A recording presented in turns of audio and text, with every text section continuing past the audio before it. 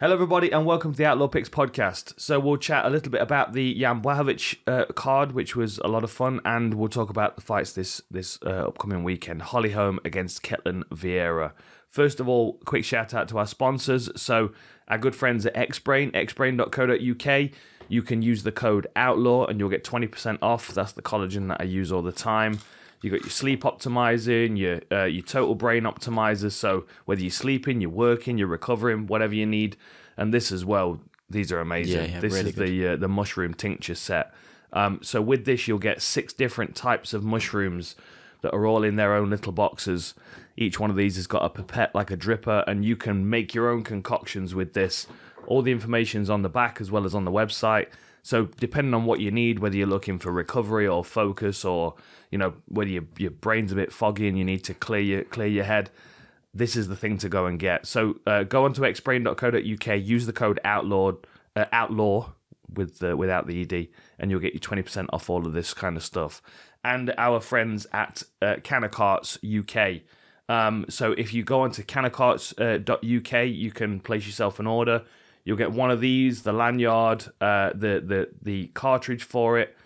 Absolutely fantastic CBD. This is all made out of ceramic as well, so there's no plastic nastiness leaching into the good oil. And if you use the code OUTLAWCBD, you'll get £5 off your first order, and it's free shipping in the UK. So make sure you do that, canacarts.uk. And give them a follow on Instagram as well. Why not? How you doing, Jamie? Yeah, all good, man. All good. So we are discussing Błachowicz first and that card. Was there anybody else that stood out to you on that card? Oh, yeah. I mean, Manuel Torres probably got one of the best knockouts I've seen this year.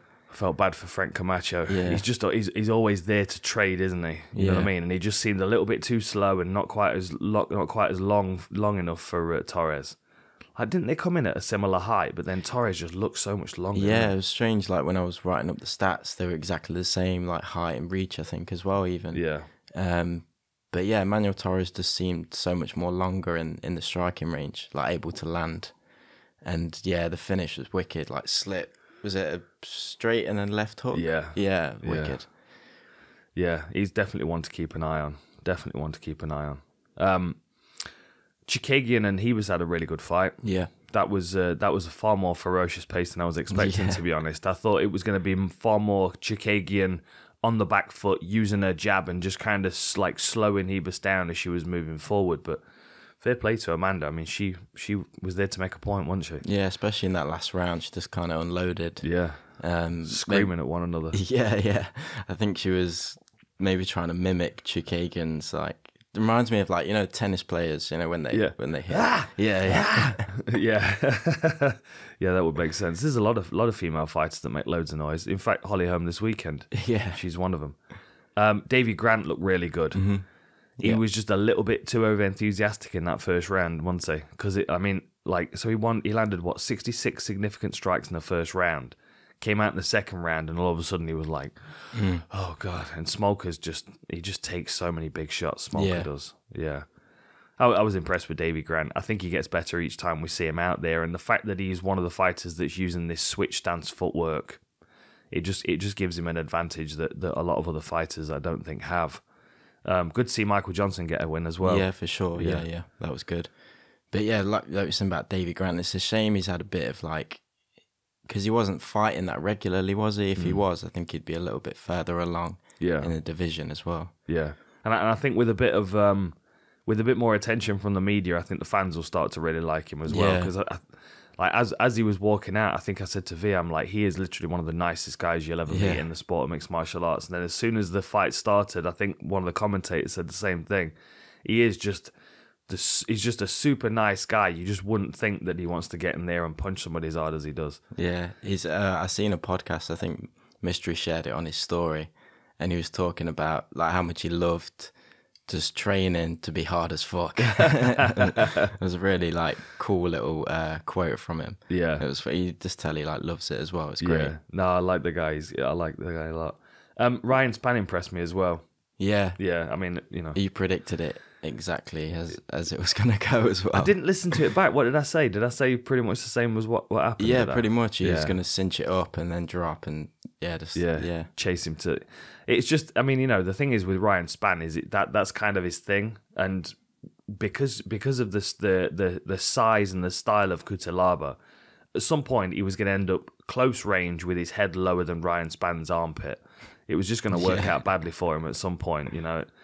I think Ryan Spann's an interesting one. I'd like to see him like gradually build some consistency, because I think he's got some skills that there can be a real problem in this division. I just wonder whether, I mean, you know, he's ran into Anthony Smith and Johnny Walker, and they're the two that have kind of upset him in the UFC, but his wins have been impressive. You know, Serkinov, Cuțelaba's a good win, finished Devin Clark, stopped Rogerio Nogueira as well, Little Nog. Yeah, he's... I just don't know whether he's accelerated a bit too fast, do you know what I mean? Yeah. He's gone up, because I was just looking at the rankings now, and he's just gone above, he's number 12 now, above Johnny Walker. Okay. So maybe that's a rematch to happen. Yeah. I'd like to see him against... I don't know if Jamal Hill is probably looking a bit further up the division, but I think that would be a really good fight. Yeah. Well, Jamal's just beaten Johnny Walker, hasn't he? Yeah. So that would make sense, because then if he got that fight against Jamal Hill and beats him, then it kind of it forgoes the need to beat Johnny Walker. Yeah, do you know what I mean? Yeah. It's not. I mean, MMA math doesn't exactly work like that, but it would certainly make his ranking above Johnny Walker in the rankings more sense, given the fact that he's got a loss to Walker. But yeah, definitely someone to keep an eye on. What did you think to Rakic's knee? Yeah, it was weird, wasn't it? Because you did see it pop like out the side. I don't know. Yeah, I felt a bit bad for him really, because it might be something that might put him out for a little bit as well. Yeah. And like he was on a good like trajectory, and this was kind of a good opportunity to make his put his stamp on the division really. But yeah, just unlucky really, wasn't it? Yeah, I wonder whether it was the damage that Jan had done to his lead leg, which had made him like drop his weight awkwardly onto his back leg, or whether Jan's low kick defense might have done it. Do you know what I mean? Like Rakić threw a lot of kicks and Jan was bouncing him off his shin bone. I don't know whether that may have affected his knee slightly. Yeah, unfortunate though. Good to see Jan get another win, but yeah. He's still in a very awkward position in this division. I think if Teixeira beats Prochazka, then that opens the door up for Jan, but I don't know. I kind of felt like Rakić was going to beat Jan, and then Prochazka is going to beat Teixeira, and that's going to kind of bring in the new wave of light heavyweights. You know, that's kind of how it felt like it was going to work. But maybe the old guys are going to hang on for a little bit longer. Who knows? Well, I could see now maybe Rakić. Well, depending on like his recovery time, like him and Ankalaev maybe having the fight for the next title shot. Yeah, that'd be good. Yeah. What about Jan? Who do you want to see him fight next? Well, it's hard. I mean, really, like, being he's ex-champion, like, you'd think he would get... You think he'll get the rematch with the winner of the next one? Yeah. I mean, he could. He could, absolutely. Especially because there's nobody really like champion at the bit at light heavyweight to get a title shot. Let me have a quick look. I've got the rankings pulled up here. This computer's been incredibly slow today. Okay. Yeah, I mean, there's still some guys floating around like Anthony Smith and Thiago Santos and Dom Reyes. Like, there's still a few guys that you know. Let's see what Paul Craig does next. He's got Oezdemir next, hasn't he? Paul Craig? Yeah. Yeah, I think so, yeah. Craig against Oezdemir, 8 against 9. Yeah, it's like I said last week, it's a bit of a weird division because there's kind of no, like, besides like the top 4 or whatever, there's no really, like, Anthony Smith's already kind of been to the top, and Ankalaev is the one to be keeping an eye on, because I feel like he's the one that's next in line for a title shot in everybody's mind, especially if Rakić is going to be out for a while. So because you've got the champion at the top, Glover Teixeira, then Jan right underneath him, and then Prochazka, who's fighting Teixeira, so that could all switch very quickly. Jan's held his position at number 1, Rakić is sitting at number 3, but then if he's out for 6 months dealing with a knee injury, then that might move him down the rankings and move a couple of people above him. Ankalaev is most likely going to be one of those people that moves up above him, and the winner of Paul Craig Oezdemir puts himself in a really interesting position as well.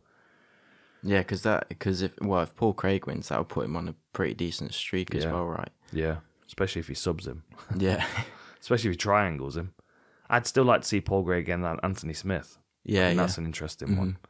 Just because I think, Anthony Smith has got the ground game to force Paul Craig to strike a little bit more. I mean, Özdemir might as well, but we've seen Özdemir struggle on the ground with guys in the past, I could see Paul Craig being able to beat Özdemir on the floor, whereas Anthony Smith, I think, is a more competitive one. Yeah. Yeah, it was a good card, man. It was a good card. There were a few... I thought... a few sleepers further down as well. Petroski looked strong. Yeah, that surprised me, to be fair, yeah. I thought he looked really good. It's just a squeezy put on. Like, I think Maximov in most situations in that same position, he would have felt like he was going to be able to survive for at least another 30 seconds. But he was asleep fast, really quick. Really quick. Well, I seen Petroski like training before that fight, like climbing up like 2 ropes in like the gym, and he's looked super, super strong. Yeah. Yeah, well, shall we move on to the this weekend's card? Yeah, sure. Okay, right. So we'll have a quick look at the prelims, but then we'll move on to the main card. So we've got a few good fights lower down this one. So we've got 6 prelims, starting according to Tapology with Elise Reed against Sam Hughes. Now I was impressed with Elise Reed against Corey McKenna. Yeah, I didn't think that she was going to be able to beat Corey McKenna just because. McKenna impresses me every time she's out. Reed was coming off a loss to Sajara Eubanks. I kind of felt like Corey McKenna was going to be able to do the same thing to her. And she just wasn't. And then, Sam Hughes, she's coming off a win, isn't she, against Stella Nunes? Yeah. Like, I don't know. I mean, it's quite an evenly matched fight, I think this one is. I don't really have a good read on either of them. I think Sam Hughes is tough, but I think... Given what I saw from Elise in her last fight, I feel like she's got the advantage in this one. Yeah, I think so as well. And the way she was using that like side kick against Corey to kind of keep that distance away. Yeah. And Sam Hughes is very like forward pressure, like trying to put it on her. Yeah. She is very square and very kind of, Yeah, I could see that. Tough, but I think she'll get caught. And that overhand right Elise was using on McKenna as well as she was coming in. She might be able to catch her with that. It's like a really powerful shot as well. Yeah. So Sam Hughes is actually the taller one of the two. She's 2 inches taller and she's got a 1 inch reach advantage. All the stats are off on this, of course, though, because Elise has not had many fights in the UFC. Yeah, 41% takedown offense for Sam Hughes, 25% takedown accuracy. I think she might want to try and grapple in this one a little bit, to be honest, especially if she's able to get around that side kick. But yeah, I think Elise Reed is one to keep an eye on. I think I just underestimated her coming in against Corey McKenna because I know Corey's really good. But yeah, 5-1 now going into this one. I think Elise Reed takes that one. Yeah, I've got Elise on that one. Yeah. Chase Hooper against Felipe Colares. Now Chase is he's almost there, isn't he? Yeah. I just feel like he could do with being put back in the oven for another couple of years. Yeah. Do you know what I mean? He's just like he's 6'1" and 22 years old. He just doesn't have that kind of physicality that I feel like he needs in this division.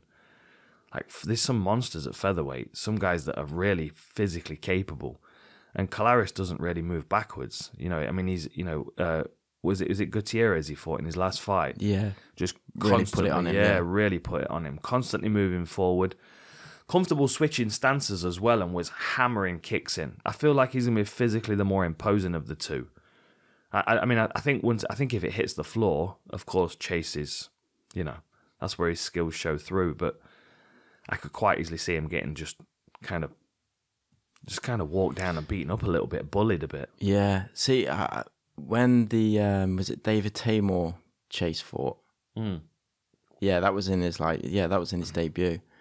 And I thought every time I've seen Chase, there is that element of like he doesn't look as physical or as strong, but he's got that kind of wiry. He's just got the length that he can just like wrap people up. And the Tamor finish was really good.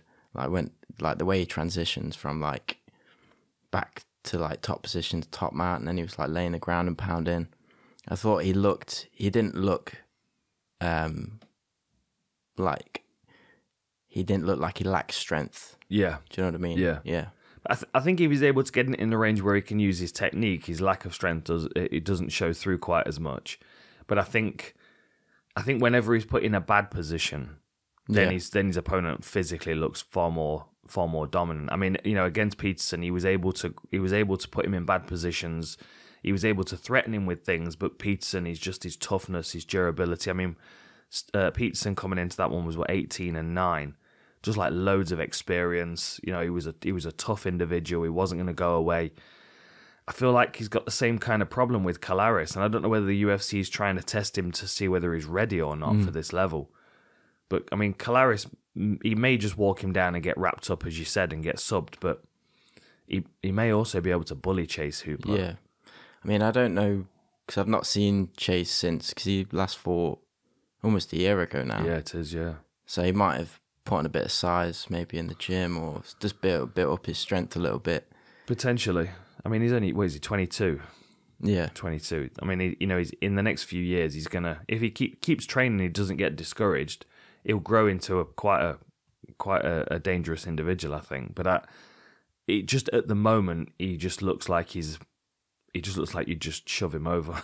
Yeah, you know what I mean? Yeah. Like, yeah, I don't know.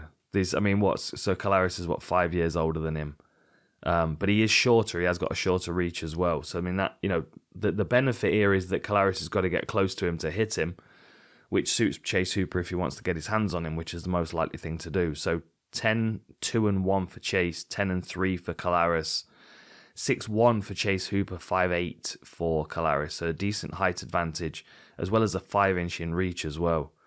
And Chase being southpaw might just be problematic for him as well. But his takedown stats not wonderful. You know, 18% accuracy, but then 2.2 submission average per 15 minutes. Yeah, I don't know. I want to pick Chase because I can see them building him into into a real prospect. I just don't know. I just can't count Colares out. The way he fought his last fight, the way he just walked Gutierrez down. I mean, it was a split decision. Yeah, it was those like body kicks as well that he was throwing, like really powerful. If he catches Chase with a couple of them, he might be able to just cripple him. Even if he's kicking him on the arms and stuff. Yeah. You know, Which way are you going on that one? I picked Chase. Did you? Yeah, I feel like he might. I can just see him getting a sub him. Yeah. Okay, we'll go Chase. We'll go Chase on that one. But I want him to get to that stage where he looks like he's not going to be bullied anymore. Yeah, you know? yeah. Like he reminds me a little bit of Wonder Boy in his like he's like in his mannerisms and stuff. He's very kind of like. He's very kind. He's not a brute like Wonder Boy's not a brute, but you wouldn't feel like you could bully Wonder Boy. You know what I mean? Yeah, I know what you mean. Yeah. Whereas I just feel like Chase he could do with like a couple more years, like 3 more years of developing, not to get rushed too much. You know, keep him down the bottom on the prelims, or even just. I mean, if he loses this one, I'd maybe think about releasing him.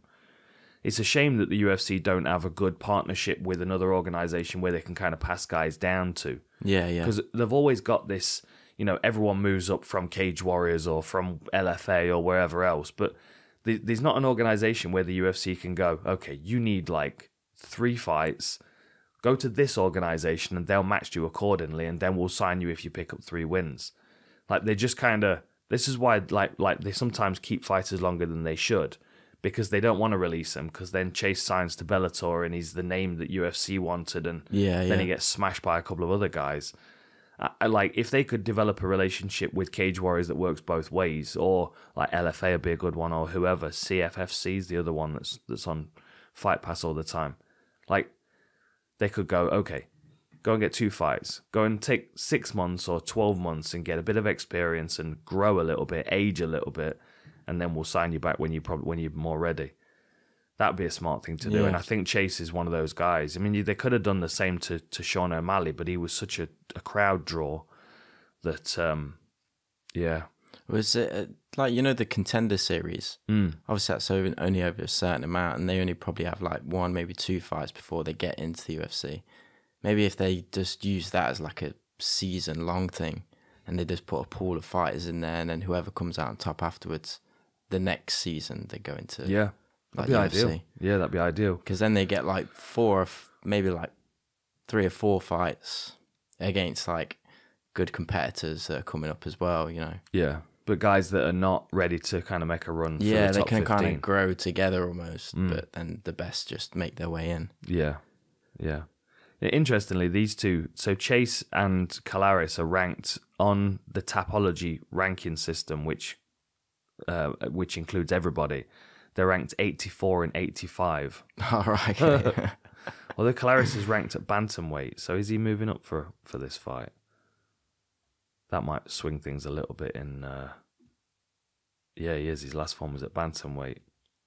Ah, right, okay. Although, no, he beat Luke Sanders at featherweight, so he might be just a bit between. So lost to Montel Jackson at bantamweight, beat Domingo Pilate at bantamweight. So he's had a couple of featherweight fights. He fought Geraldo de Freitas at featherweight in his debut as well. Okay, so maybe he's returning to... He had a bunch of featherweight fights in his before he joined the UFC. Then he fought de Freitas at featherweight and lost. Then he went down to bantamweight and beat Pilate by split decision.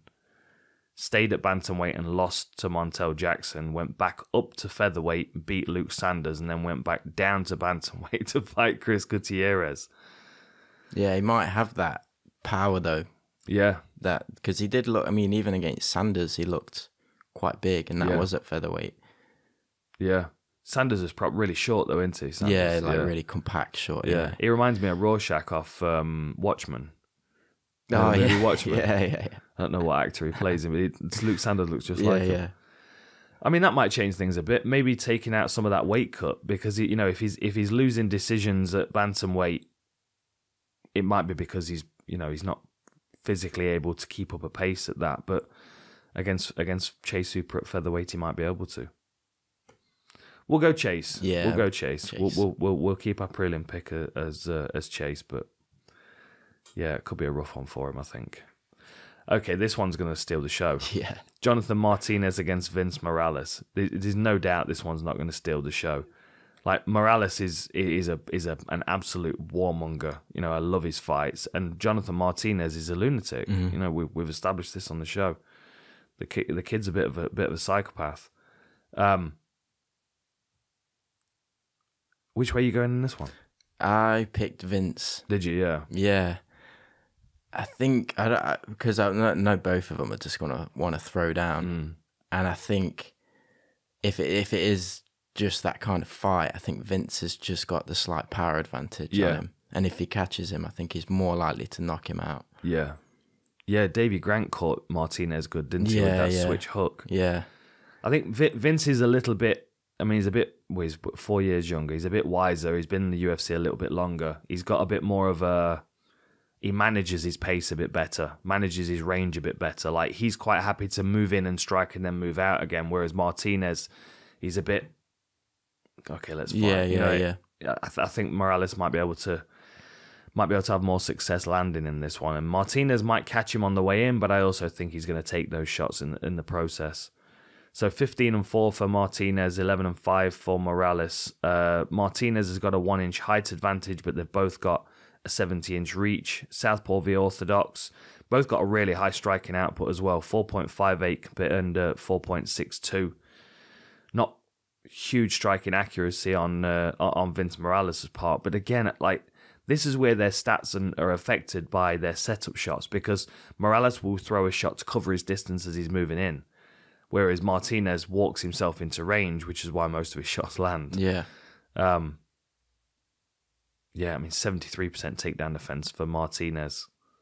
Yeah, I can't really... Unless Martinez hurts Morales, I could maybe see him shooting for a takedown, but I think I can really just see it either a knockout. Just a kickboxing match. Yeah, for sure. Yeah. Yeah, I'm kind of a bit split, to be honest.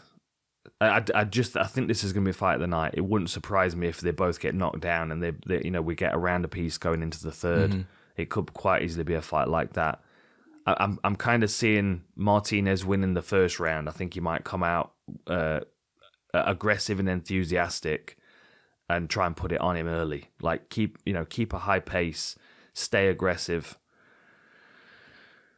But then Morales will kind of start to pull it back towards the end of the fight. Better quality shots, maybe not the volume. Yeah, I think so. Yeah. Yeah, I think Vince might take this one. Yeah, Morales. Okay. Right.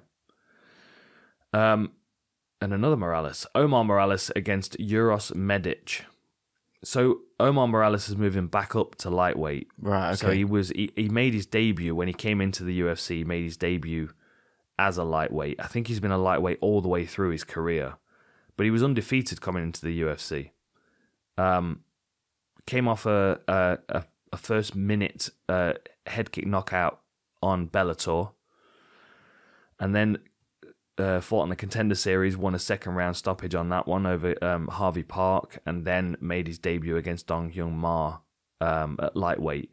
And he won his next one against Gabriel Benitez as well, and then went down a weight class, right? Yeah, then he went down and got Giga Chikadze in his next fight. That's a tough fight, even at lightweight. Right? Yeah. And it's not like he had much weight to lose either. I'm not really sure what his thought process was in that. I mean, I don't know whether featherweight's that much of an easier weight class than lightweight. I think lightweight's a deeper division. I think there are more guys at lightweight that are difficult to get around, but I think the guys at the top of featherweight are just as dangerous as the ones at lightweight these days. Yeah, and like you said, he's not really got much to lose either, so he's probably cutting, or he's like getting rid of muscle maybe to make that weight. He must have done. Picked up a win after that against Shane Young, and then went on to lose against Jonathan Pierce. So he's 1-2 as a featherweight, and that last one was a submission loss. I mean, maybe that's the reason he's just kind of thought, I'll try it. It didn't work out. I mean, he's still undefeated as a lightweight, and I think this is a very winnable fight for him.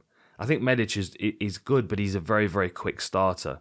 Yeah. You know what I mean? Yeah. And I think that, if you look at Morales' record, if you look at Omar Morales' record, like, he can work to a decision. He can win points and fight to a decision. Whereas Medić, I don't know whether he might start to come unraveled a little bit if it starts to go deeper. I mean, he's been into the second round a couple of times. I know, just once into the second round, but that was 51 seconds of the second round. Yeah, it's all of his fight. I mean, his last fight against Jailton, he got a little bit overwhelmed, didn't he? I know that was the first round for Jailton, but he's got a little overwhelmed in the striking. Then when it went to the ground, I mean, Jailton Turner is really good anyway. I'm pretty high on him. Yeah, but and he's awkward given his reach and his height as well. That's something that he's not going to get from Omar Morales. Let me have a quick look at the stats, see where we're at. I was surprised when Morales went down. I just thought to myself, this is going to take away from his performance, because he's going to have to, like you said, he's going to have to lose some muscle mass. He's going to have to really cut hard to make featherweight. So I'm actually glad. I mean, he's 5'11". So 11-2 for Morales, 7-1 for Medić, 5'11 for Morales, and 6'2 for Medić. So it's a couple of inches in height for Medić, a couple of inches in reach for Morales though, at 73 inches. Ridiculously high striking output for Medić, but of course, he's not been around for very long, so that stat's way off. Decent takedown accuracy from Omar Morales. I'm not sure how many takedowns he's actually attempted in the UFC, but his accuracy is 100%. I mean, it might be an option for him to come in and like take it to Medić and take him down and control him.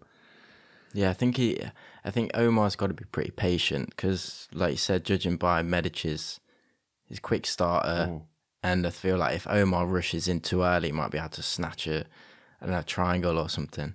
Yeah. But I think if he makes the fight his own pace and just keeps Medić off and just wears him down, I think he'll be able to beat him to a decision. Yeah. And I think he'll be able to take his shots better. I think Morales will be able to take Medic's shots better in upper weight class. Yeah. Like if this was Morales as a featherweight, I'm not seeing him winning the fight. But given the fact that he's able to go back up to 155, I think he's going to be physically able to take those shots better. Yeah. I'm taking Morales by decision in this one. I think he might be able to drag Medić into the later rounds.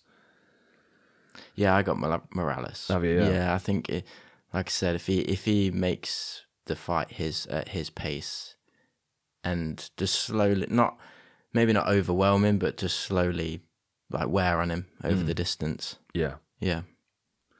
Yeah, I mean, you look down the guys that Medić has fought. You look at their records, and I mean, he's not fought guys with loads of experience. You know, a lot of the guys that he's fought have had like sort of 3, 4, 5 fights. Yeah, we'll see. I mean, he's a very explosive kid, but I think Morales back at 155 is the place where he needs to be. Yeah, for sure. Okay, Parker Porter against Jailton Almeida, Jailtown. I mean, judging off Jailton's last fight, I just think he'll be like way too powerful and quick for Parker Porter. It's going to be a fast takedown straight away. Yeah. Yeah, I mean, you know, if you're Porter, you want this one on the feet, don't you? You want to keep this one standing and you want to try and outbox him and stuff his takedowns. The challenge is going to be avoiding getting taken down. And you know, even though it's obvious what Almeida wants to do in his fights, he's still able to do it. Yeah, it's like being able to prevent that. Even though you know it's coming, it's like prevent it's another thing. Yeah. I mean, on his Contender series, he was shooting pretty much off the bell. He did the same thing against Danilo Marquez, walked out and immediate level change. I expect the same thing from him in this one. I don't know whether Parker Porter is gonna have much success in defending his takedowns, but if he's able to defend a couple, keep it on the feet, that's when he starts to bring it into his range. I mean, height and reach advantage for Almeida as well is going to make it difficult for him on the feet. But you know, Parker Porter's a 6 foot heavyweight. You know, he's used to fighting guys that are bigger and taller and longer than him. You know. I just feel if Jailton gets that first takedown, I find it hard for Parker Porter to get back up after it. Yeah. I think he's going to struggle getting back to his feet if he gets taken down. And I can just see Jailton just like landing bombs like from top position. The other thing with this one as well is Jailton's going up to heavyweight to fight him. Yeah, because I thought he was a light heavyweight on his first fight, wasn't he? Yeah, Danilo Marquez was light heavyweight against Nasruddin on Contender Series. It was a light heavyweight as well.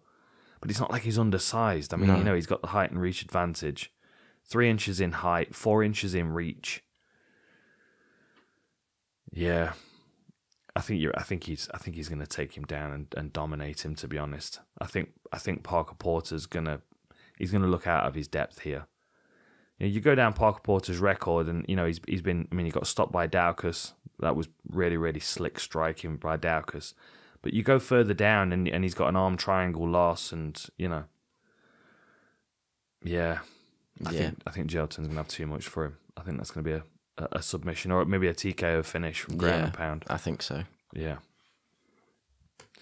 Okay. Where are we? So Joseph Holmes against Alan Amedovski. Now Amedovski, he came into the UFC on short notice, if I remember correctly, and he fought Jotko in his debut, which of course is an incredibly difficult fight to take, especially in your debut, and he had all kinds of travel issues as well, if I remember right, because he made his debut in Fight Island. So when he was coming in, he got stuck at the airport, and he had to start his weight cut at the airport. Oh shit! I remember that being a topic when he was coming into fight week, is that he's not like, it's never ideal. Yeah, That was the thing. Is the situation's never ideal for him. Like he's not won a fight in the UFC yet, has he? He came in undefeated, didn't he, off Bellator? Yeah, and stopping guys as well, you know, first and second round stoppages. But then lost a unanimous decision to Jotko and then got stopped by John Phillips at 14 seconds. I mean, that's John Phillips for you, though. Yeah. He's got ridiculous power in his hands. And then he's had a bunch of cancelled fights. Bevan Lewis and Hu Yaozong twice. And now he's got Joseph Holmes. Let's have a quick look at the stats on this one. Oh, so he's had like quite a while out as well, like 18 months or so since that John Phillips fight. Yeah, that's not ideal, that. Especially if you're coming off a loss. That kind of haunts you for the time that you're away. So 6'4" compared to 5'10" for Joseph Holmes, and he's got an 80-inch reach, so he's got a 6-inch reach advantage as well. Like Petroski, he looks to me like a welterweight. You know what I mean? He looks like he's in the wrong weight class, and I think Joseph Holmes is going to make it look like that as well. Yeah, I think so. I think he's just going to be like way too big for him, and because Joseph Holmes' first fight was against Jamie Pickett. I think he's got like equally length reach, like 80-inch reach. Yeah. So I feel like now he can use that reach advantage to his advantage in this fight. He'll just be able to like keep him at distance, pick him off, maybe get a finish even. Yeah. I think his striking is going to be overwhelming. Yeah. I think it is. And you look down his record as well, and it's he's beaten people up until they turn and give their back, and then he's choking them out. It wouldn't surprise me if we get a first round rear naked choke here. Yeah. I could see him because Petroski's been out for a while. He's got that. He'll have those jitters from being out for so long. Plus, he's coming off 2 losses. And he was an undefeated fighter coming into the UFC. So this is not playing out the way that he expected it to. And then Joseph Holmes is going to look massive by comparison. I think he's going to be on the end of his strikes until he tries to rush in and close distance, and then we might see Joseph Holmes take his back in the scramble and choke him out. Yeah. I think Rennie could choke from Joseph Holmes in this one. Yeah, I got Joseph Holmes as well. Yeah. Yeah, way too big for him. It's a massive reach and height, isn't it, that? 6'4" compared to 5'10" and a 6-inch reach advantage. Jeez. Okay, main card time. Right, so we've got 5 fights on the main card. So we're starting off with Eryk Anders against Jun-yong Park, the Iron Turtle. It's a great nickname, that is. So I think this could be a bit of a banger as well, like maybe potentially fight of the night. Yeah. If it doesn't finish too early. Because I can see, because both of them like to swing, but I think Eryk Anders is a little bit more calculated with his power. Mm-hmm. Whereas like Jung-Sung Park, his last fight against Gregory Rodriguez. Yeah, he's a little bit wild, just both swinging, and it was like whoever lands first, I guess. Yeah, but he did show some improvements with his ground game though. Against, was it John Phillips? Right, yeah. I think against Barrow and John Phillips, we saw some grappling from him, but definitely against John Phillips, I was surprised how much grappling he used. I think he was working a lot on his judo, and he was just holding top position and working ground and pound. Like, I could see him doing that here. I think it's gonna be difficult to get Eryk Anders down initially because I think he's a big physical athlete. And Anders is one of those guys that drifts between 2 weight classes. Yeah. Which I always find kind of weird because when he's at light heavyweight, he looks like a light heavyweight. But then when he comes down to middleweight, I'm like, how is he making this weight class? It's like just this part goes. Yeah. The middle section. Because he doesn't check, like he's got a massive frame. It's just his stomach goes down. Just shrinks in a little bit. But yeah, I watching Eryk Anders against, who was it against? He's had a couple against Darren Stewart recently, hasn't he? Yeah. Oh, he lost to Muniz in his last one by armbar, didn't he? Yeah, like the Manashot fight. Slick. Oh well. yeah. Like he was good in the wrestling exchanges. Like his takedown defense was really good. So I feel like if he can avoid that from Jung as well and keep it on the feet, I think he might be able to, like win those striking exchanges. Yeah. I think, Park's a lot of fun to watch, but he is hittable and he is a little bit reckless. And I think Eryk Anders, he's a much more physical athlete than Jun-yong Park, which means, regardless of where he takes the fight, I think he's going to be have the physical advantage, grappling or striking. And if Park decides he wants to grapple, he's going to have to invest a lot of time and energy and be consistent and not get discouraged if he doesn't get the first takedown. Because, I do think, I underestimate Park. I always do, because he's a very unassuming guy. He makes fun of his own voice in his post-fight interviews and stuff. He's a really interesting dude. But I don't know whether if he has a rough first round, I don't know whether he starts to kind of come unraveled a little bit. Right. Do you know what I mean? Like, I think if you're going to beat Eryk Anders, you need to be confident that you're going to get a takedown regardless of how many you fail to begin with. And I don't know whether we're going to see that from Jun-yong Park. I could see him trying a couple of takedowns and hitting this like wall of muscle and being like, oh no, now I've got to stand and trade with him. And then the unraveling goes into like a reckless, well, let's just hope I land first. Yeah. You know? I feel like that's what happened in the Gregory Rodriguez fight as well. It's like he found out that he could no way beat him on the ground. So he just resorted to swinging, seeing if he lands. Yeah. I could definitely see that the fight playing out the same way. Yeah. Did I go through stats? No. So 14-6 with 1 no contest for Eryk Anders, 13-5 for Jun-yong Park, 6-1, so a decent height advantage and a 2-inch reach advantage for Eryk Anders as well. And you know, this is the weight class for him at 185. If you can make it, do. Relatively even as far as striking accuracy and defense goes, but the striking output of Jun-yong Park is higher. But then that's probably down to that John Phillips fight where he took him down and was able to throw a lot of shots on the ground. 2.6 is average takedowns for Jun-yong Park compared to 1.4 for Eryk Anders. But Anders has a 74% takedown defense compared to Park, who's 47. Yeah. I think this is a win for Anders, to be honest, but I can't underestimate Park. I question his enthusiasm if he starts losing the fight. Yeah. I don't know, like you said against Rodriguez, when he realised he wasn't going to be able to beat him on the floor, it was like caution to the wind and let's just hope something lands. Yeah, I like Jung-Sung Park's like hunger as well, like because he was, when we were at Fight Island, I think he was one of the guys to call out Hamzat as well, like early stages of Hamzat. Yeah.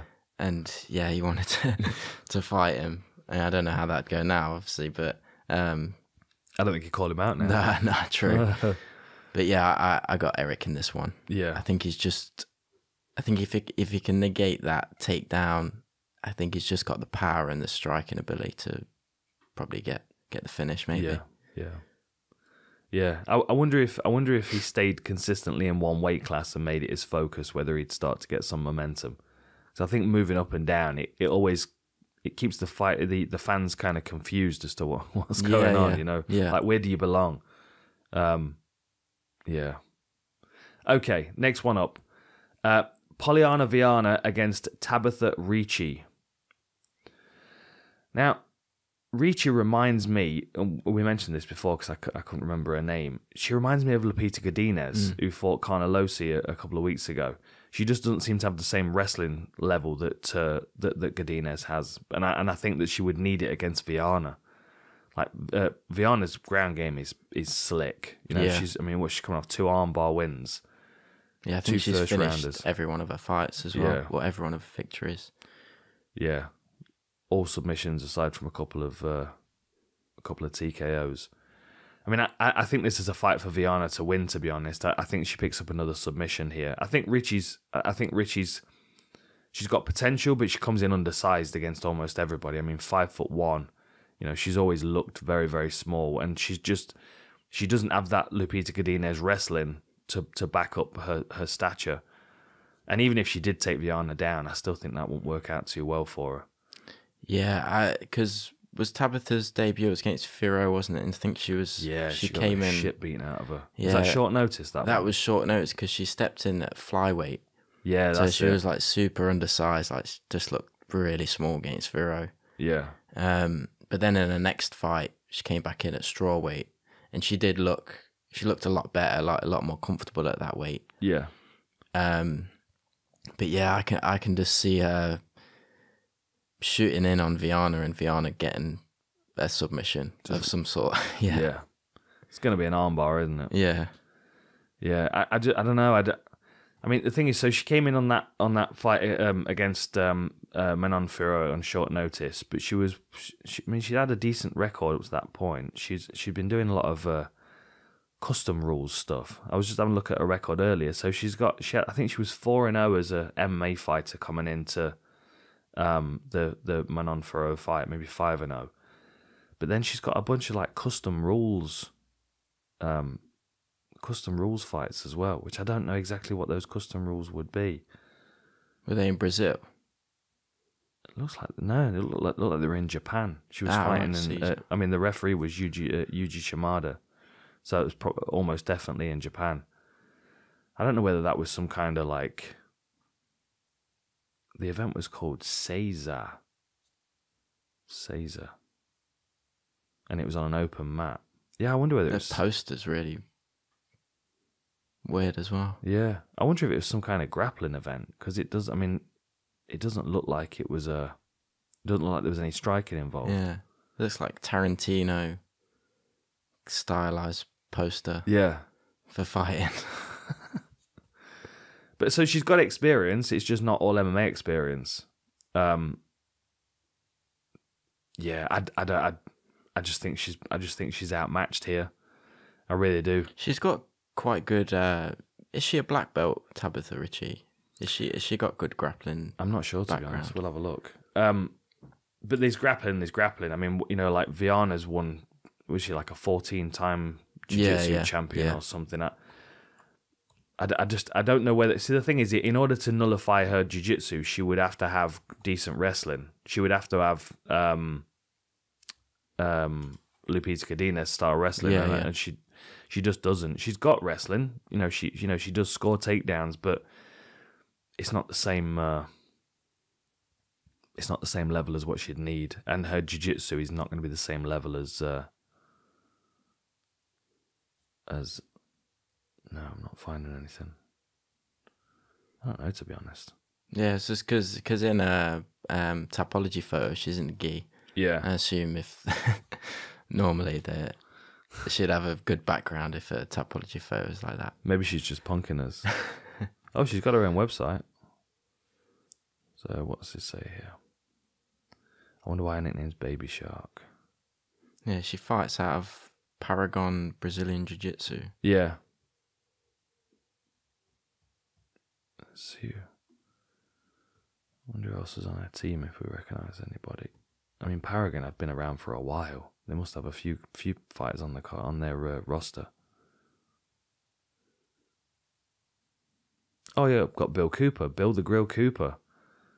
My goodness, he's not fought for a long while. So he was on the grappling scene back when I was training at 10th Planet back in the day. Bill Cooper was a good grappler, really good. So... Yeah, it's because there's always like that thing, because I think in Tabitha's, in both of her fights, she's not really had...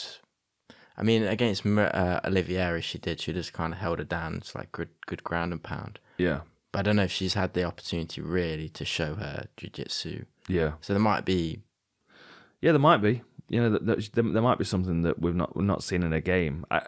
I just think the level at which she's going to be competing. I mean, you know, like you said, she was able to take down Maria Oliveira, and she was able to work ground and pound. But I feel like if you put Viana in that same fight against Oliveira, she'd have subbed her in the first round. You know what I mean? I think Viana's going to sub her here. Yeah, I've got Viana for the win. Yeah, submission. First round armbar. Yeah, 3 in a row. It makes sense. Has anyone ever done that? 3 arm bars in a row? Oh, I bet they have. The fighter that Ricky Hatton mentioned the other day when we were over there training was Paul Sass, and Paul Sass used to fight out of Liverpool, and he was known for his triangle, and it was like the Sass angle, as he called it. But he would catch everybody with it, and they knew it was coming as well. So here we are. Check this out. I've just pulled up his Wikipedia page. So, I mean, his last fight was 2013, so he'd been retired a little while now. But he went 7-0 with 7 triangles. Jeez. 6 in the first round, 1 in the second round. Then he won his next fight by heel hook. Then he fought Rob St. Clair, who's a good fighter. Split decision on that one. Then he went another heel hook, then back to triangle, then inverted heel hook against Michael Johnson, then a triangle armbar against Volkman. Then he lost 2 fights. He lost to Matt Weeman and Danny Castillo, and then he won on Bellator by toe hold. But you look at that, and it's not like he was fighting nobodies in those first 6 fights as well. Like his 4th fight was Martin Stapleton. And his 5th fight is Andrew Fisher, who's one of the coaches for Emma. So he got a win last week. Yeah, he did. He looked good as well. Yeah, like he's not. Like these guys knew what he was going to do. They were fully prepared to defend his triangle and still couldn't. Yeah. It's like that inevitable trying to stop it, but you can't. You can't. Yeah. That's incredibly impressive, that is. The first 7 fights by triangle. Only 1 in the second round. Amazing. Yeah, I think we're going for. I think we're going to see an armbar against from Viana. Okay, now this is I think this is going to be a really short fight. This. What? Chidi Njokuani against Duško Todorović. Yeah, I think it's a really tough fight for Duško. I do. Really tough. Especially because he likes to use his head movement to avoid shots, and Njokuani's lethal. Yeah. Lethal. I think it's a really good time for Chidi to come into the UFC as well, because he's already got like bags of experience, hasn't he? And he seems to be at that point in his career now where, because before he came in, was he on like a 3-fight losing streak? And then since he's been in the UFC, he just seems to have like found his rhythm. Yeah, so he was on Bellator, and he lost. Yeah, he lost 3 fights in Bellator. He did win a couple, but he lost. Yes. He lost to Korshakov by ground and pound. He lost to Salter by rear naked choke, and then he lost to Carvalho by decision. But then he came off that knee to the body on LFA before he went on the Contender Series. He's got good wins on his record as well. I mean, he's beat Andre Fiallo, he's beat Melvin Gallard, Max Griffin. These are good wins on his record. I feel like Duško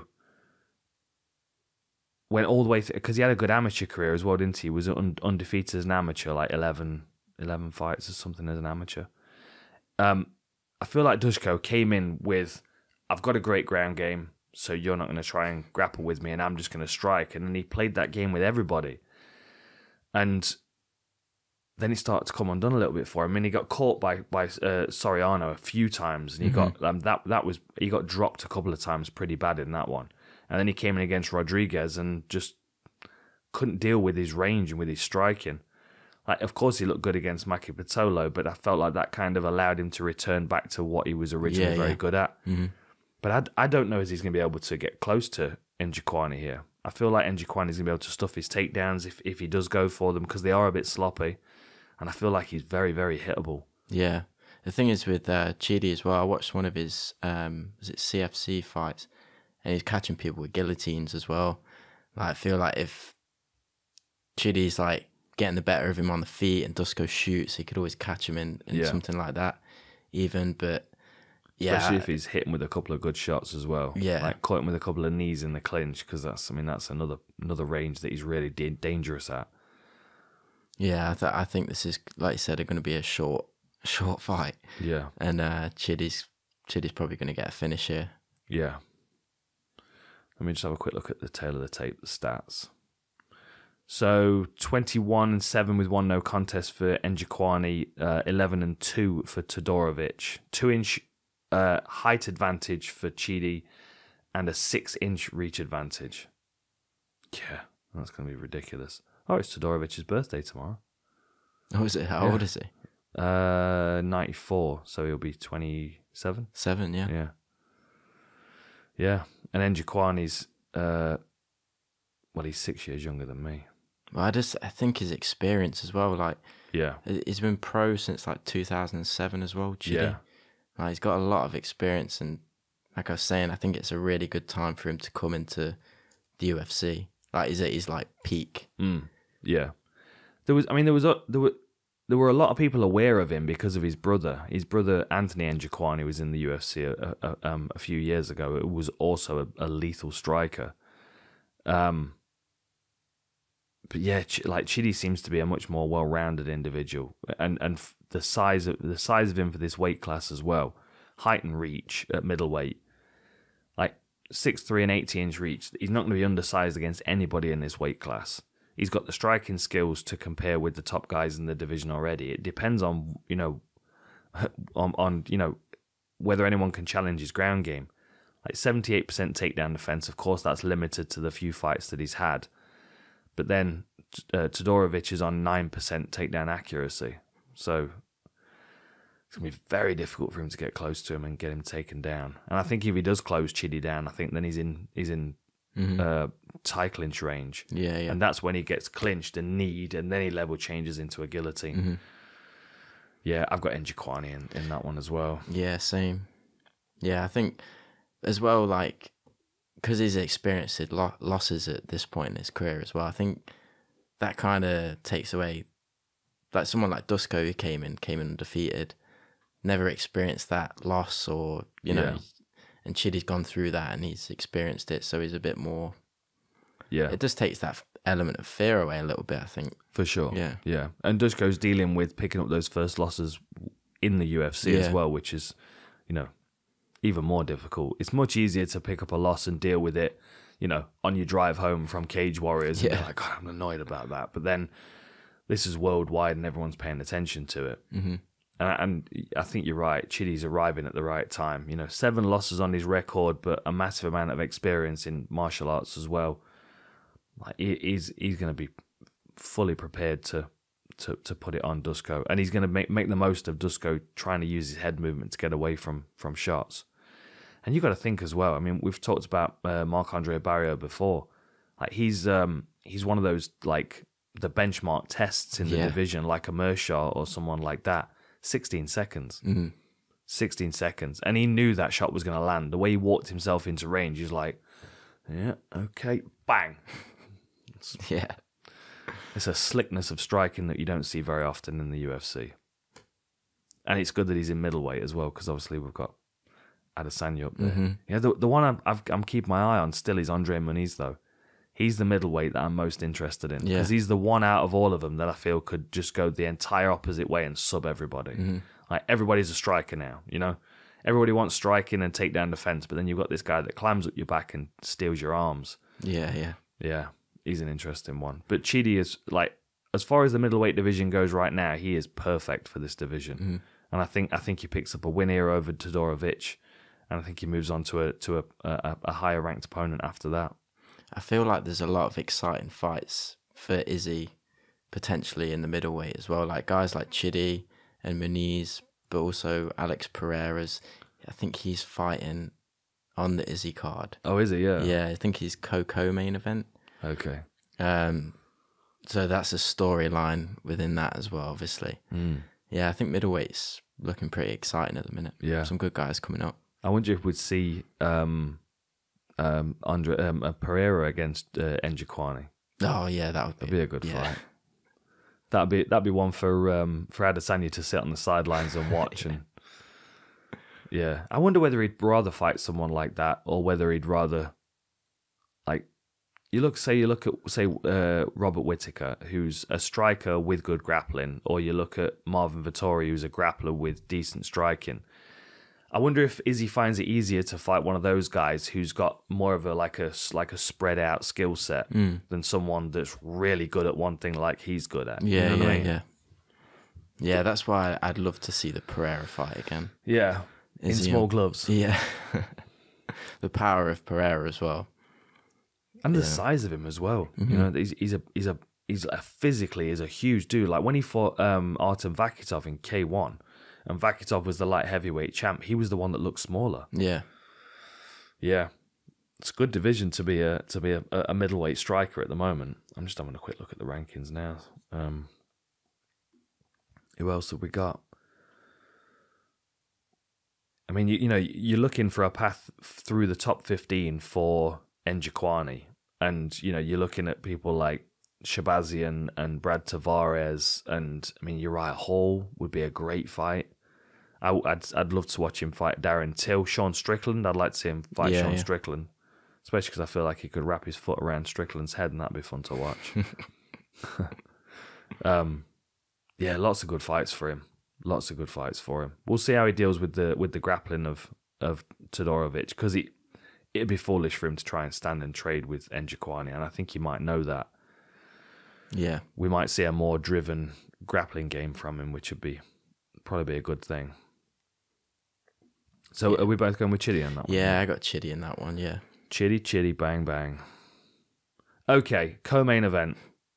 Santiago Ponzinibbio against Michel Pereira. I think this could potentially be fight of the night as well. Yeah. Not so much just because I think it would be a crazy fight. Like the pace of Ponzinibbio.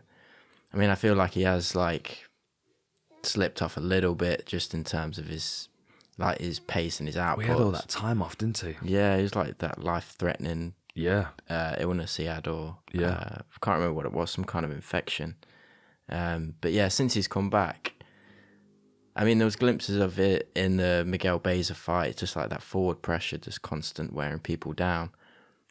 But I feel like someone who's like as busy but in a different way, like Pereira, I think he might. Yeah, it's going to be a fun fight for sure. But I feel like Pereira might be able to do what he did against the Fialho fight. Okay. Like push him away, keep him away, and then just maybe do that over the distance. Yeah. Yeah, I mean, I could see that. I mean, I prefer this smarter version of Pereira, and I think he's a more difficult person to deal with for his opponents. The thing with Ponzinibbio is that he's made a career off having a really, really good 1-2. Like he's got a very, very quick jab, and he's got very, very straight punches, and he uses the full length of his arm as well. I mean, whenever you see him throwing a jab, you see fully extended out. My thought is in this one, he might just be able to kind of keep Pereira up against the fence and keep touching him, bang, bang, bang. Just keep pressuring him, and anytime Pereira starts to kind of build into something where he's going to like leap or jump, you're just going to see Santiago just keep jabbing him on the nose. And he tends to punch up as well. He tends to be quite low and ramp his body up. So I could see him. I mean, he's going to be susceptible for flying knees. That's my concern for him, because he is kind of low. He just kind of leave his chin hanging low.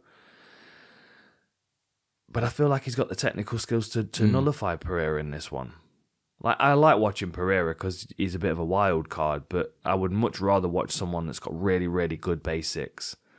And in the Beza fight, we did see it. I mean, of course, Jeff Neal, we didn't, but that was a split decision. Jeff Neal is a highly respected welterweight.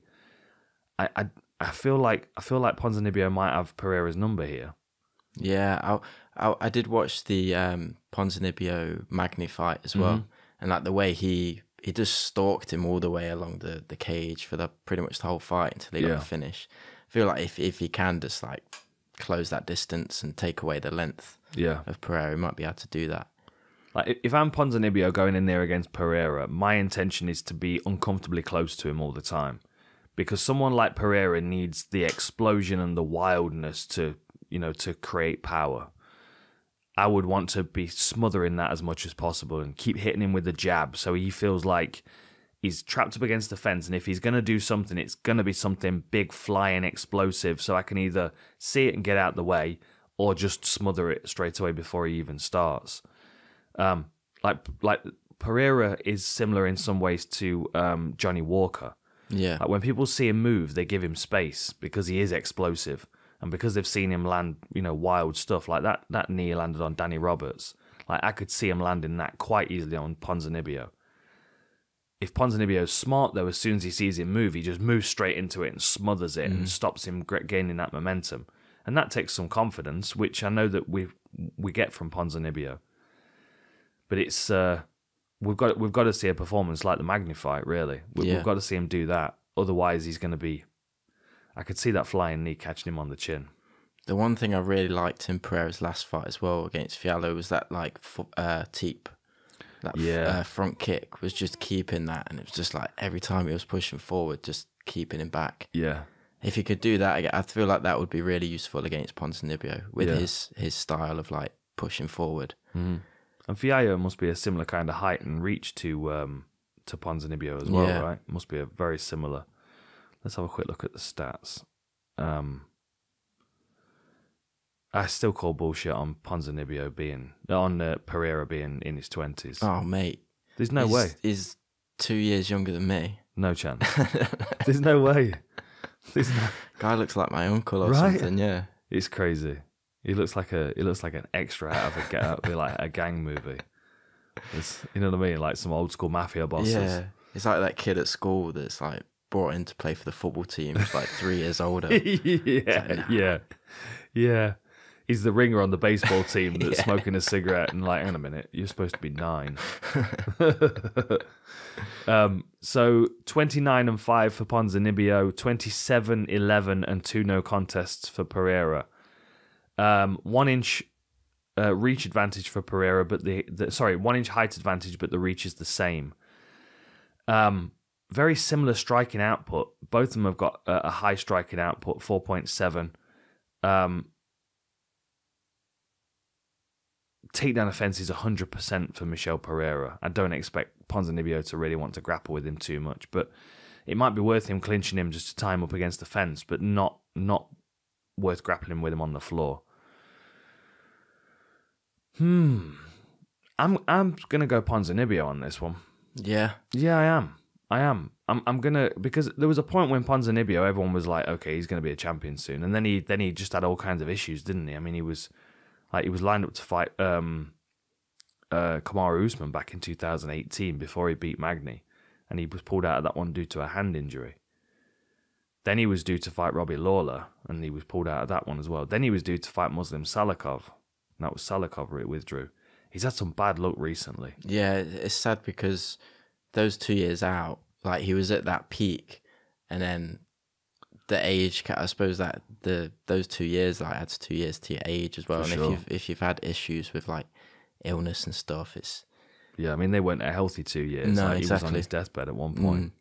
35 now compared to Michel Pereira, who's what is he, 28? Bullshit. 19. There's no way. There's no way. 28. There is no way he was born in 96. I just don't buy it. I just don't buy it. I would need to see a birth certificate to believe that, and I still might question it. Yeah, no, I'm gonna go Ponzinibbio on this one. Okay. Yeah, I think Ponzinibbio is gonna just walk him down for 15 minutes and jab his face off, and Pereira is gonna look rather stifled. I'm going for Pereira. Oh yeah. Yeah.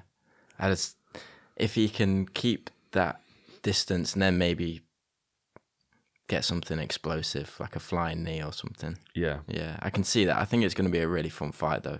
Yeah. Yeah. That flying knee is going to be a problem. Mm-hmm. It really is. Just because of the way that Ponzinibbio stands. He's you know what I mean? He kind of leans over. It's good for him to utilize his long range punches, but bad at the same time for flying knees. Jeez, that Fial's fighting again soon. Andre Fial's fighting Jake Matthews on 275. Oh, is he? He's staying busy, isn't he? Jeez, yeah. 2 first-round finishes, that's why. Yeah, I think that's because Fial was really good. Like in his last 2 fights, looked really good, and Pereira managed to stay in there and kind of negate what he had to offer. So yeah. Okay, so we're going opposite ways on that one then. All right, main event: Holly Holm against Ketlen Vieira. So Holly Holm, of course, former champion. Ketlen Vieira is most definitely on her way up to the belt. The question around this one for me is whether Holly Holm's like smart and wise and experienced enough to not allow Ketlen Vieira to get this win over her. I can see Vieira winning fights against almost everybody in this division, but I feel like someone like a Holly Holm has got the skills and the experience to be, you know what I mean? Mm-hmm. Basically what she did against Irene Aldana. Yeah. Like moved away, side kicker, move away, side kicker, jabber, make loads of noise. Yeah. And just never let her get very close. Like the only other way I see it going is if Holly decides that she wants to grapple with Ketlen Vieira and hold her up against the fence, kind of like what she did against Raquel Pennington.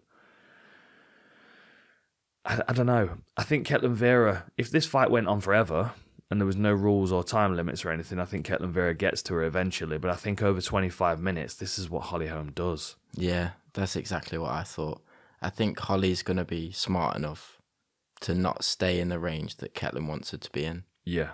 And just, if she can avoid that and pick her off, because she's quite like marching down, like she's quite tucked up. She's not very explosive. So if Holly's just in and out, like picking her off, and she can do that, like you said, over 25 minutes, I could just see it going like that. Yeah. Unless Ketlen just like rushes her and gets her to the ground, like the Zingano fight. I mean, she has got good grappling, Vera. Yeah. She has got good grappling, but then she's also been nullified on the ground against Kunitskaya. So I wouldn't put it past Holly Holm to be able to do that to her. I just don't think it'd be a very good use of energy for her. I think the smart thing for Holm to do, southpaw v orthodox, move away from her, keep her on the end of that side kick, and then try and walk her onto the head kick that she got to, was it Bechko Hair? She knocked her out with that. I could see her working that, but then I feel like Ketlen Vieira is going to have better footwork than Aldana did. Like, Aldana did not want to, at any point, step across and cut her off and walk onto that high kick. So she never was able to control her. She always basically chased her in circles around the cage, didn't she? And that worked perfectly for Holm, because she's not going to step outside of herself. She's not going to take any risks that she don't need to take. Like, why would she? And, you know, at this point in her career, she's each individual fight. I mean, it's the same for everybody, but even more so, I think, when you're at Holly Holm's stage, when you've already been the champion. She's 40 years old now. You know what I mean? She's not fighting consistently either. I mean, her last fight was Irene Aldana. Like a couple of years has passed since then almost. That was October of 2020. She's not going to take any risks here. No. If Holly's smart, she's a smart fighter. She's a veteran and a champion. I think she's going to play this one very, very cautiously, and I think she's going to try and nullify Vieira over a decision and keep herself in line for a shot at the title. You know, especially now everything's shifted at the top of the division with Pena winning the belt. You could quite easily see Holly Holm stepping back in there and fighting her. I think she is, like, despite, you know, the stage she's at in her career, she's 100% looking to get back to that, like, title shot contention. Yeah. And I think she's just too smart. Unless Ketlen, like, is as smart and, like, really cuts her off and, like, really closes that distance and really puts it on her. But yeah, like you said, I just think Holly's just too smart and wily to not get caught in that trap. Yeah. And this is 5 rounds as well, which doesn't necessarily suit Ketlen Vieira. I mean, she's not had many 5 rounders aside from that win that she's coming off over Miesha Tate. I think that was her first 5 rounder. With you know, by comparison, Holly Holm is almost always 5 round fights, and she's winning decisions over 5 rounds as well. I think to beat Holly Holm, you've got to be aggressive at closing distance, and you've got to hit her and hurt her. And I think there are very, very few fighters that can do that. I mean, and Nunes being one of the few. Like, even Durandamy wasn't able to really get to her and hurt her as such. You know, she was able to manage that distance against one of the best strikers in the sport. I feel like Ketlen Vieira is going to be very, very susceptible for that side kick. Yeah. Side kick to the midsection, side kick to the lead leg. She's going to be frustrated. She's going to be trying to cut her off, trying to walk her down, and then Holm's going to throw that high kick, and then she's going to run that way. And then Vieira's going to circle back and try and cut her down. She's going to get hit with a side kick. Then she's going to chase her down, then get hit with a head kick, and I could see that happening. Yeah. And then as soon as Vieira rushes in to try and close distance, Holm's going to grab her, tie her up, turn her against the fence, and hold her there, good head position. Yeah. And Ketlen's a little bit reckless at times, like rushing in. I can see her even getting catching her with like a high kick, head kick or something like that. Yeah, for sure. But yeah, I do think it's Holly's fight to lose. Yeah. Yeah. I think Holly by decision. Yeah. I'd be surprised if she's able to stop her on the ground or on the feet, but I could see her completely nullifying her all the way through the fight. I really can. Yeah, same. We've got a week off next week, haven't we? I think so. Because the pay-per-view, next pay-per-view is Teixeira Prochazka. Oh, yeah. I'm starting my playlist on that in the next couple of days. Get that breakdown ready. Yeah. Oh, no, sorry. It's we don't have a break. Oh, no, we do. Sorry. The next fight, the next card back is Volkov Rosenstruik. Okay. And that's on June the 4th. Right. And then the pay-per-views after that. And then the pay-per-view Teixeira Prochazka. And then there's not a break. Oh, there's a break after Qatar Emmett and then Adesanya Cannonier. Jeez. In July. The year just rolls through if you try and keep up with the UFC, doesn't it? There's a few more breaks this time of year, though, I think. Yeah. Yeah. Well, they've got International Fight Week coming up soon, aren't they? Start of July. We've got the IMAF tournament going on the same weekend. Yeah. Yeah. Should be a good one. Should be a good one. Yeah, it is a good card this week. Like, despite there's only like not as many fights on, but there's some really good fights like in the prelims, like Martinez, Morales. For sure. So what's your pick? What's your fight of the night pick? Ooh, I think that one. I think Martinez, Vince Morales, yeah. So, okay, so then if that's the fight of the night between Martinez and Morales, who gets performance of the night? Chidi and Chicane. I think so too. I think Ed Jaquan is going to get another fantastic stoppage. Yeah, I like Todorovic, but there's just holes in his game, in his striking game, that someone like Ed Jaquan he's gonna have seen it already. He'll probably know what he's going to try and hit him with now, just like he did against Barrio. He's like, okay, when he does this, his hit goes in this direction. I'm going to catch him with that. Yeah. Yeah. Okay, all right. Well, quick shout out to our sponsors before we leave you today. Xbrain, xbrain.co.uk. Go and check them out. If you use the code OUTLAW, you'll get 20% off everything on their site, and they've got all kinds of good stuff. This is stashed here ready for my workout later. This is my favorite pre-workout right now, the Neuroptimax. So Neuroptimax Sport, and you've also got Neuroptimax Pro, which is the powdered one. They're both amazing. They really are fantastic. Best pre-workout I've ever used. You can get that from Xbrain. You can get all of Xbrain's products. You can get all of Onnit's products as well. So if you want Alpha Brain or New Mood or whatever else from Onnit, get it from Xbrain, then it will save you the whole shipping from the US, etc. And you'll get you 20% off with the code OUTLAW. And our friends at Canacarts, I've had this all the whole show around my neck, and I've not had a little bit of a... Yeah, it's super nice, really smooth. It's the nicest vape I've ever had. It is, isn't it? Yeah. It's lovely. This is Skittles, I think. Oh, okay. Yeah, it's fantastic. Really, really good stuff. Anyway, canacarts.uk. Give them a follow on Instagram. Check out their website, and you will get £5 off your order if you use the code OUTLAWCBD. Definitely worth checking out. I mean, as far as vape pens go, I've never had one that tastes as nice or pulls as smooth as this one. Yeah. And they're cool people, so go and give them some support. All right, I think that's everything, isn't it, Jamie? Bit of a shorter one today. Yeah. All right. Catch you next time. Nice one. Take care.